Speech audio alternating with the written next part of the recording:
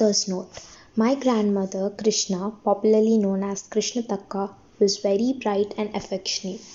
She was also a great storyteller. She never gave us any sermons, but taught the values of life through her stories. Those stories and values remain with me even now. I spent my childhood carefree, stress-free with my cousins and grandparents at my hometown Chigan, a sleepy town in North Karnataka.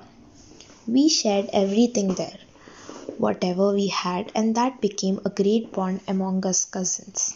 The binding force was my grandmother.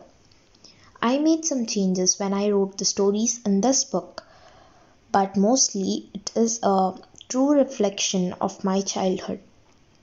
When my granddaughter Krishna was born, she elevated me to the position of grandmother. I realized more than ever the importance of stories and how much they help children to learn. Hence this book.